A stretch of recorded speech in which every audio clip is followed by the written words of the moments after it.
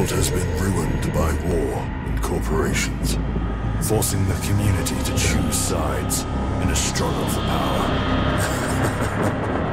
I guess factions control our fate. The time is now. Defeat is never an option. Fight every battle in your mind. Plan that move that will crush your opponent. Strategy and manipulation are critical. Prepare wisely for each encounter.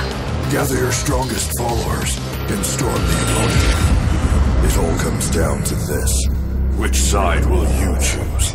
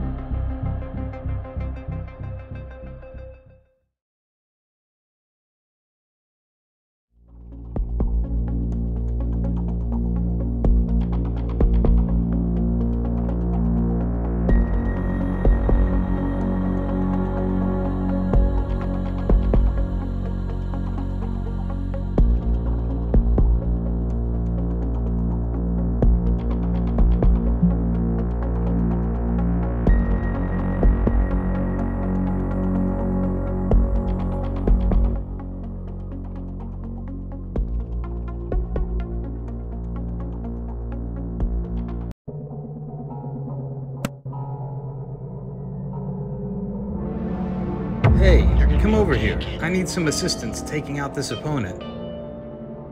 Drag and drop the Silent Wave faction card from the bottom left onto the board, and we can win this battle.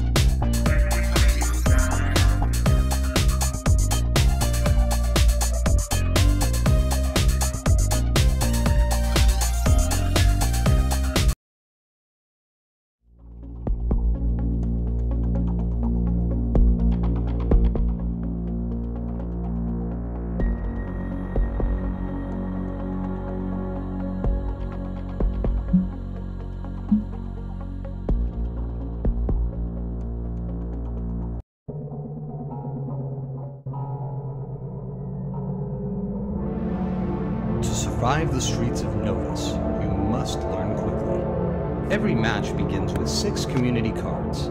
Each card has a value and community sector. If you have any issues telling the difference between the card colors, in this simulation, the machine is making the first move. Let's see what it does.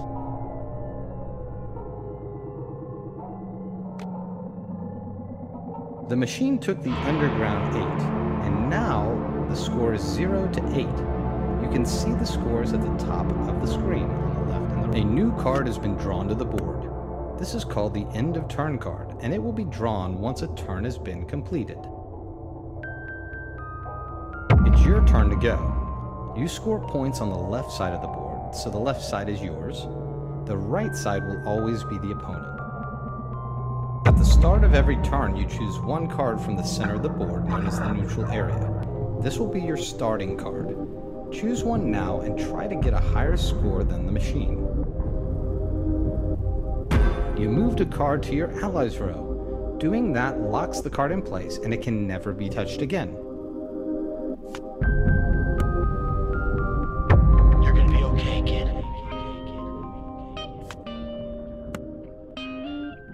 You must select a starting card from the neutral area, which is the center of the board, at the beginning of every turn. Choose one now. Your score is the sum of all card values on your side of the board. Whichever player has the higher score at the end of all rounds wins the map.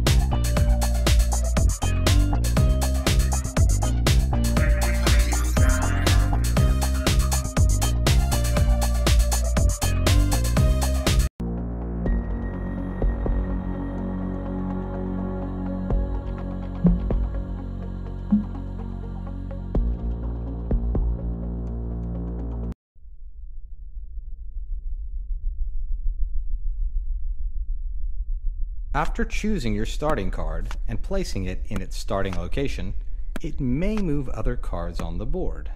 Movements on your starting card tell you the communities of the card it moves. Direction of the movement, positive, or the plus sign means towards your side, while negative or the minus sign means, for example, if you have a law. Once your starting card has been selected, all movements must be completed if possible. Remember, the plus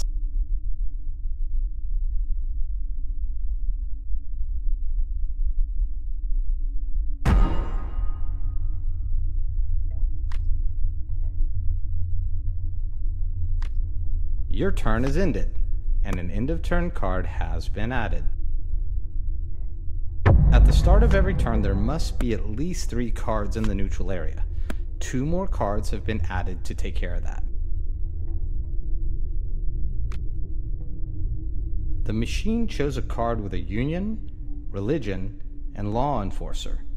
You have a law enforcer on your side. It's taken the law enforcer from you. There go your points. Try to use that same strategy against it if you can.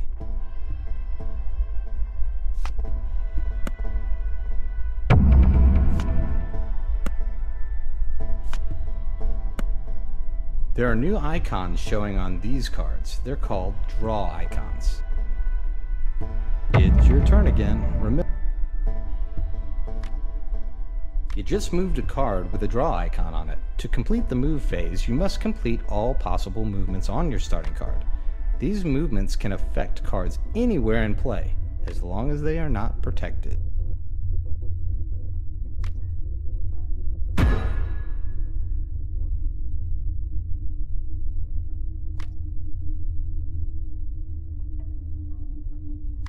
Since 4 draw icons in total were moved out of the neutral area, 4 new cards will be drawn to the board.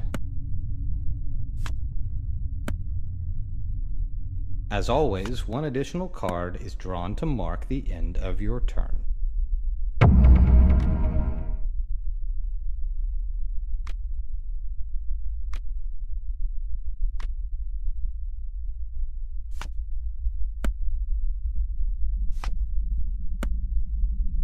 One more round to go. Let's see if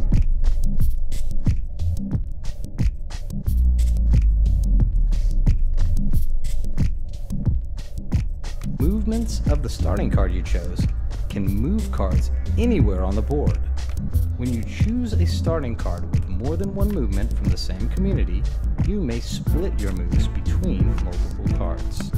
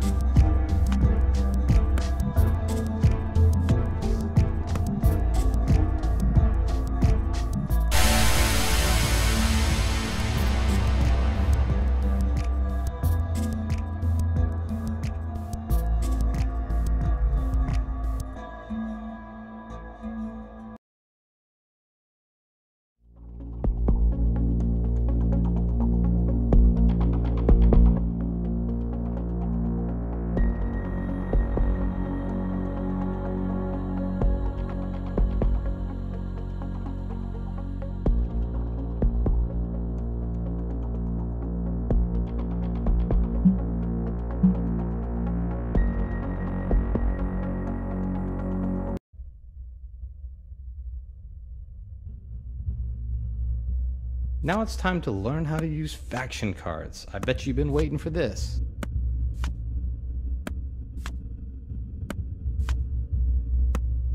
The machine will go first. It's chosen a powerful starting card, which can move a lot of high-valued cards. It is common in Master of Wills for big leads to happen, but don't worry, you can always come back.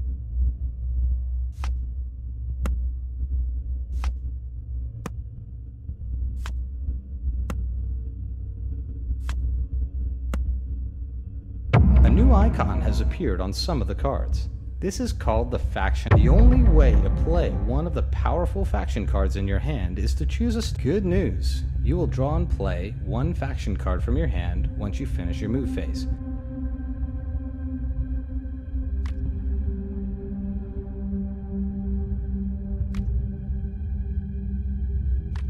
Since your starting card had a faction icon on it, you'll now draw a faction card from your deck to your hand and play one. Each faction card is different. You may tap on each card to read its rule. When ready, drag a faction card in.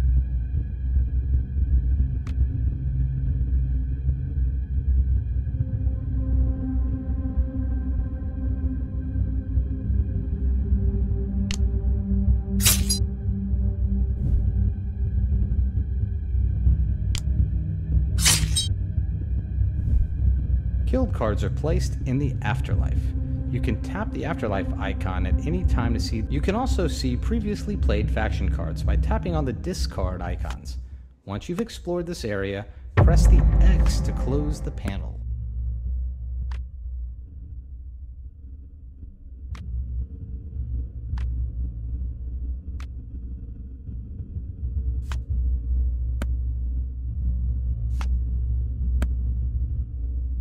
It's your turn. Choose.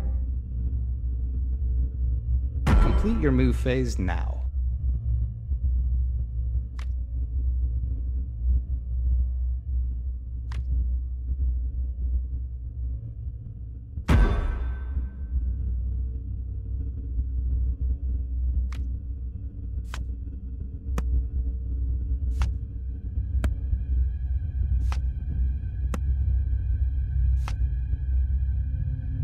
Check it out, you drew an epic card.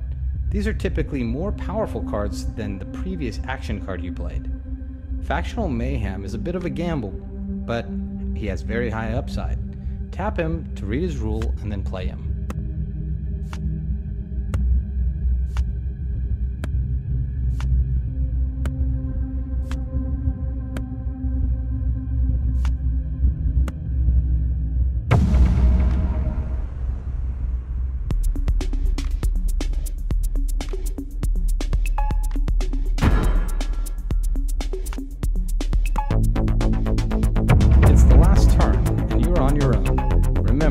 Select a starting card without a faction icon on it, you cannot play a faction card. This is a critical rule. Do not forget it. Complete your move phase now.